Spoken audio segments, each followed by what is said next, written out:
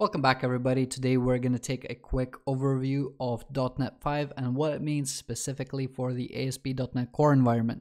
So we're not going to be taking a look at Blazor, we're not going to be taking a look at Xamarin Forms, we're not going to be taking a look at .NET Framework, God forbid. So long story short, not much has changed. If you're on .NET Core 3.1 right now, you can just upgrade to .NET and it will be business as usual for you. Otherwise, let's go ahead and dig into this a little bit. So when people talk about like unified platform, whatever, what has actually been unified, and if you don't understand that part, it's basically how you had a different runtime for .NET Framework, where it was sort of just Windows, where you had .NET Core, where it was cross-platform, and then you had Xamarin, which ran on Android and iOS. This is now all these basically three different boxes, and any other boxes if there were any. The only shared functionality that you could have between them had to be a .NET Standard library. Okay, now the runtime and the shared class library that can be shared between all three of these different environments lives under .NET, right? So it's one runtime, it's one engine that is essentially executing the codes for all of these, right? So I mean, again, just kind of repeating these two bullet points will just make it a little bit clearer. If you target .NET 5, so the target framework, it basically just combines your .NET Core app and .NET Standard, and now you have that sort of single point of truth. If you're then going towards development on Windows, Android, or iOS, or any other platform, if you want to use specific APIs for those platforms, so for example, like showing a notification on screen, that's going to look different for Android, it's going to look different for iOS, and it's going to look different for Windows. So then you opt into one of these options where it would give you those additional APIs, but internally, again, it just uses .NET 5 as well, okay? So that's just quickly understanding what this whole unification bit is about. The other bits that we're going to take a look at is, first of all, one of the biggest features in .NET 5 is C#9. We're going to have a separate video for that.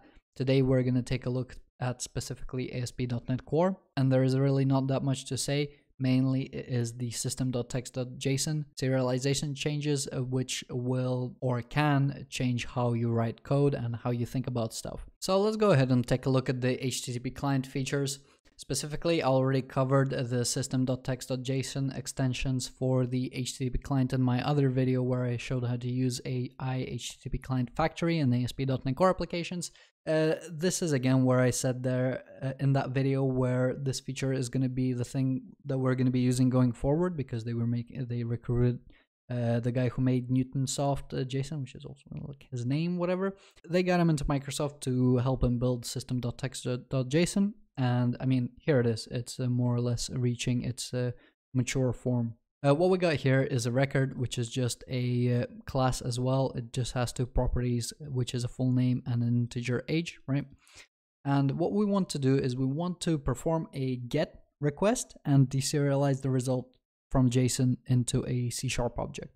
You get these extension functions coming from the system.net.http.json namespace, and you just say, where do you want to get from? What do you get? You get the person in the end. Real simple, right? No more reading content, bringing in JSON serializer to deserialize it. All good, right? Same thing with post. Just put your object in there, automatically serializes it, sends it. You get the response. Read the JSON response from content. You got your response, right? Super easy. Couldn't ask for more, really. This is now built into ASP.NET Core. And again, further features that we're going to be looking at, again, it's all going to be just System.Text.Json. So first thing, a lot of people in my shop tutorial, when they upgraded from ASP.NET Core 2 to 3 and 3.1, the primary breaking change that they had is when they were sending in the value for the product. So like, how much does a product cost? In JavaScript with Newtonsoft and .NET Core 2, it would basically take the number that's contained in the string and just be able to deserialize it to a number. This didn't work in the System.Text.Json 4.7.2 in ASP.NET Core 3.1, right? So now we basically, again, we have a class with a key and a value of integer. We are going to supply it a JSON which has a value of a string that contains the number 5.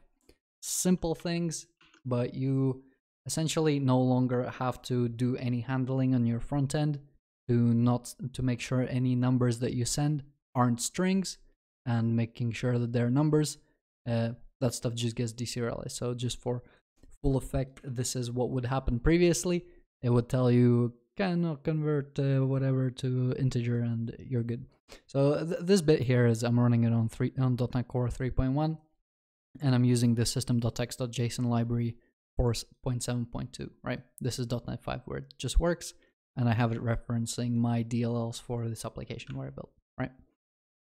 So the other bit, I also think this is quite a big change. I think it's going to impact me the most out of all of these, because I have had to many times create view models, and I had to or either cast objects to anonymous objects just in order to avoid this issue where there would be a circular reference, right? So just to kind of give this effect, I have an owner that has a dog, right? I then have a dog that has an owner.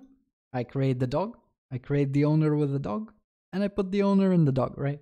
So the dog has the owner has the dog, and the dog has it's a circular reference essentially. Now what you do is you specify an option that says reference handler preserve, okay? And what will happen is when you run this code, it's not going to throw an exception. It will give you basically reference IDs, okay?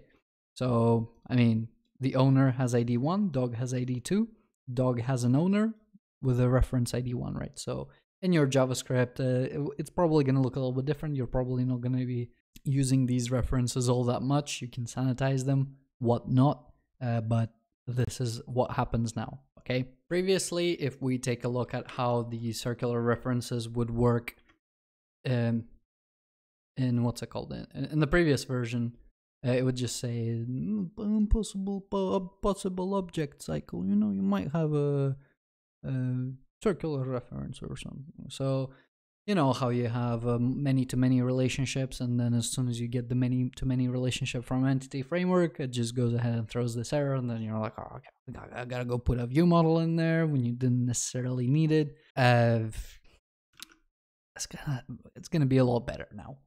The last bit, I think it's important to mention. I'm probably not going to use this option all too much, but you can now that we're essentially able to deserialize strings to numbers, and you can also have a full-fledged type key support on the dictionary. So it's going to go something like this. You're going to deserialize the 1 in hello world. 1's going to get put in the key dictionary, and all is good, right? Previously, what would happen is boom, and now we do not support this, right? Now it's supported. The other important thing to know is just the JSON serialization options. You get a default of JSON serializer web. So let's take a look at this real quick. This is your default options in the web world. I mean, that's where I live. And property name case insensitive, true. That's what it sets. Number handling, allow read from strings. What more could you ask for? Well, maybe a little bit of JSON camel casing name policy, right? So you have camel casing on your JavaScript side, you send it to the backend, and it has no problem to transfer it to your Pascal case or whatever, a capital case style that you use in C#, right? So that's pretty much for those features. The last bit that we're going to go over are some helper attributes. So first of all is having immutable structures or structs, where you basically have a property that doesn't have a setter that makes it immutable. So once we create it, can't change it. And you specify a JSON constructor, System.Text.Json finds the appropriate property, put it in here, and now it knows how to create your immutable struct, right? So before it would try to create the type and set it, it won't be able, it's not going to be taking that route this time. Now you have to do it this way. The other bit is basically being able to interact with private setters, private getters. So if you would try to deserialize with a private setter, you would get a no, nada. Now you put JSON include, it works, right? So that's for deserialization. If you want to serialize with a getter being private before, guess what? Nope. Now you JSON include, all good, right? I didn't mean that to rhyme, but you know how we roll. Anyway, JSON include on the property. Again, this is something that you can include in your options as well. And I mean JSON include on your field. So if you want to include your fields in deserialization and serialization, JSON include. Basically JSON include, and it's going to include it. Okay. The last bit also could be useful. You have your regular property. I mean, it's just serialized, deserialized. You have your JSON ignore. It's going to ignore it. If you have a condition to always ignore, and just same as JSON ignore, I'm not sure why they put it there. Again, condition never ignore. I'm not entirely sure for the use case of this. I mean, for me, it would be the same as not having this thing, but clearly there must be a difference. And the last two could be quite useful. So when writing default, that basically means if you have an object here and you have some kind of a different default value for the object. So if you have like a dog, and instead of a null value, the default will be like an empty dog or something like that.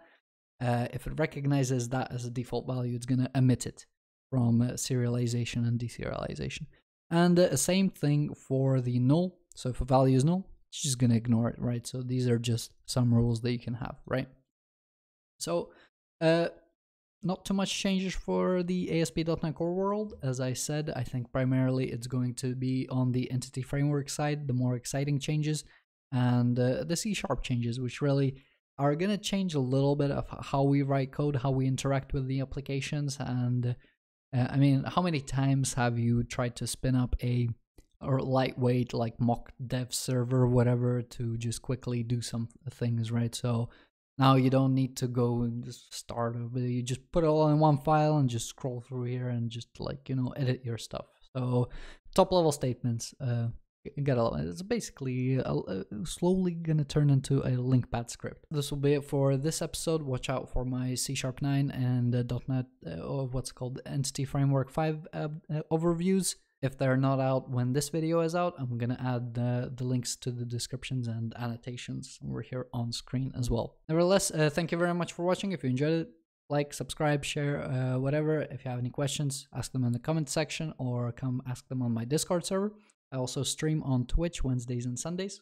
Come ahead and join for that. And hopefully, I'll see you in my other videos.